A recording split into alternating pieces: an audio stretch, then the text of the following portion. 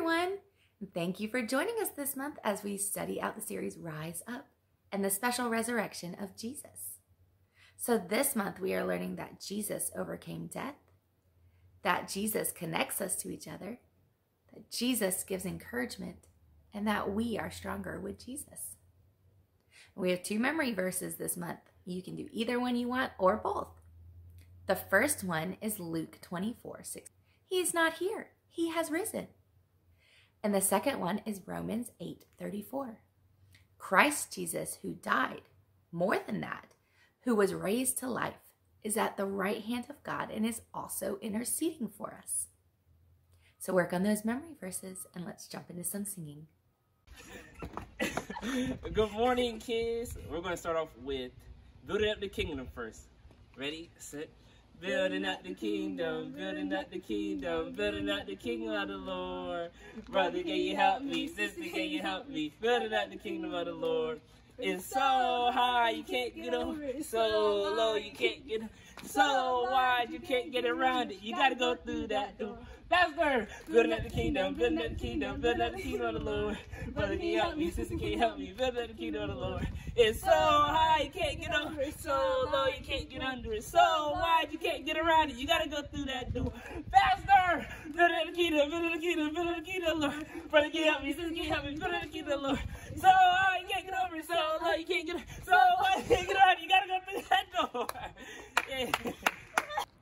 Tell me whose side are you fighting on? I'm fighting on the Lord's side. Tell me whose side are you fighting on? I'm fighting on the Lord's side. I'm fighting on the Lord's side. I'm fighting on the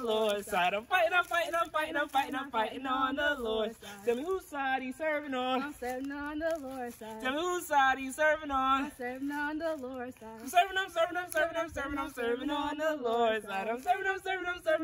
serving on the Lord's side. Tell me whose side are you praying on? I'm praying on the Lord's side. Tell me whose side are you praying on? Praying on the Lord's side. I'm praying on the Lord's side. I'm praying on the Lord's side. Yeah!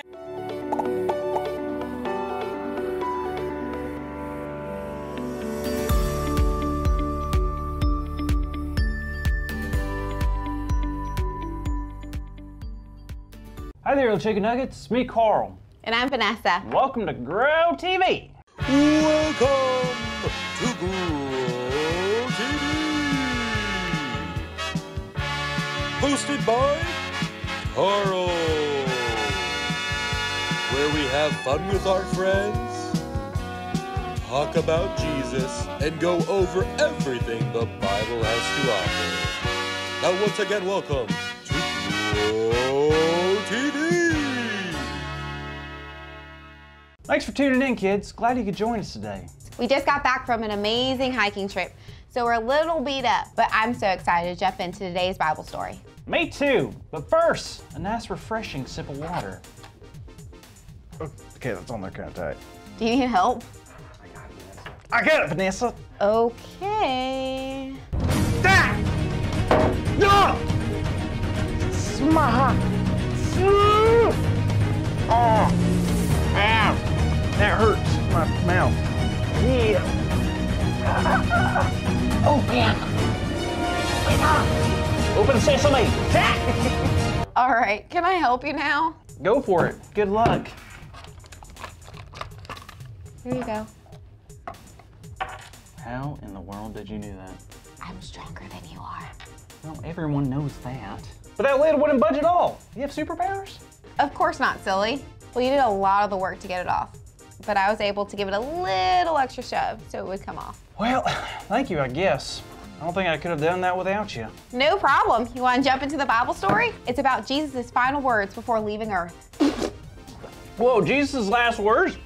That's got to be kind of super duper important. You better believe it. He was leaving Earth and giving his disciples some pretty important instructions. All right, well, let's quit beating around the bush. Well, it's in Matthew chapter 28.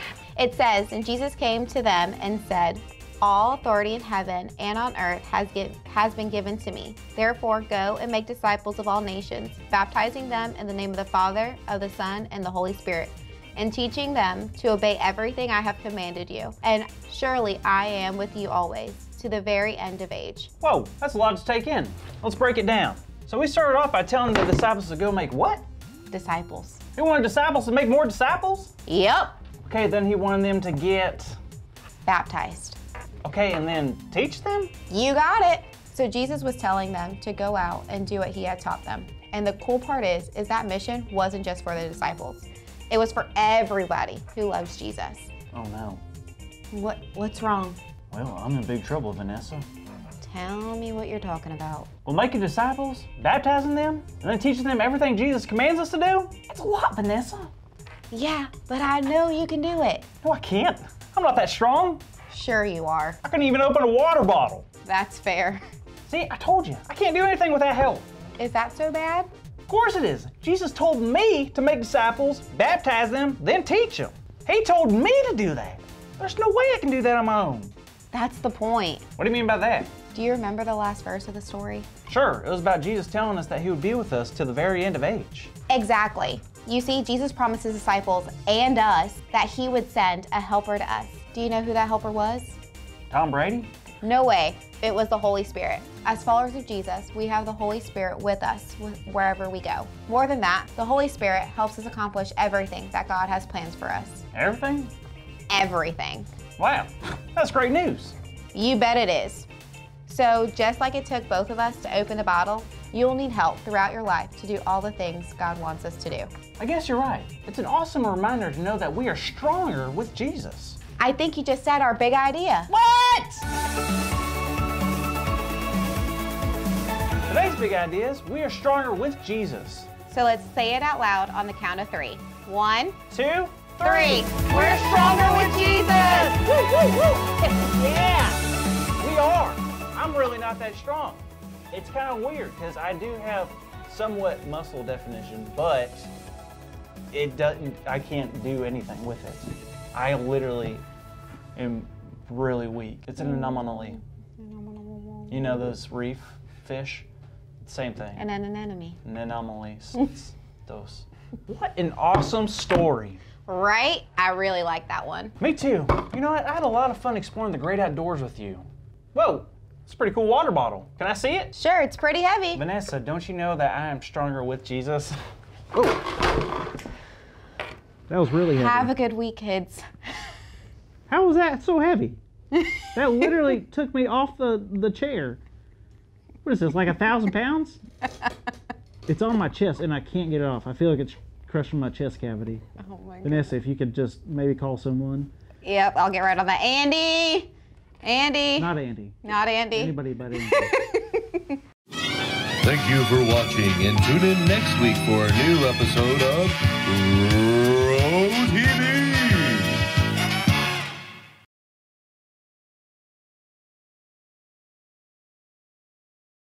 Hi, boys and girls.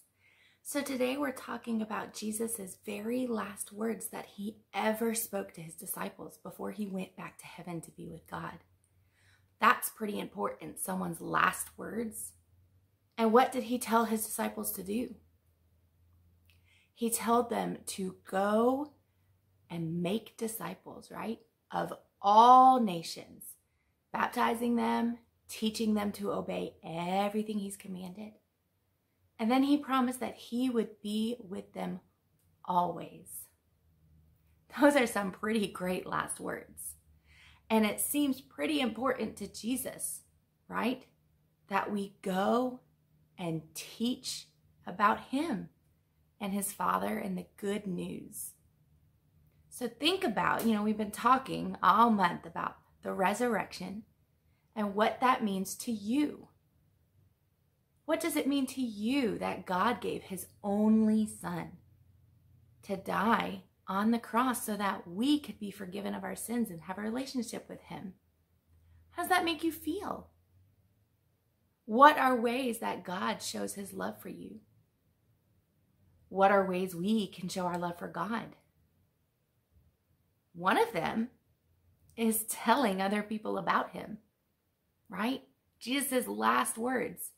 Go tell everybody, all nations, right? Tell them, teach them everything I've commanded. Teach them the Bible. That was very important to Jesus. And it should be very important to us. That's one of the ways that we can really please God and show our love for him. So let's think about 5 people in your life that you can tell about God, that you can tell the good news. Can you come up with 5 people? I think you can. And let's share the amazing love of God with them. Let's share how God works in our life, or in our parents' life, or our grandparents' life. We can share ways that we know God loves us. We can share ways that God answers promises. We can share things that we've prayed for that God has answered. We can share about the Bible, right? Let's pick 5 people this week to tell about God and Jesus and the good news. And let's see what God does with that.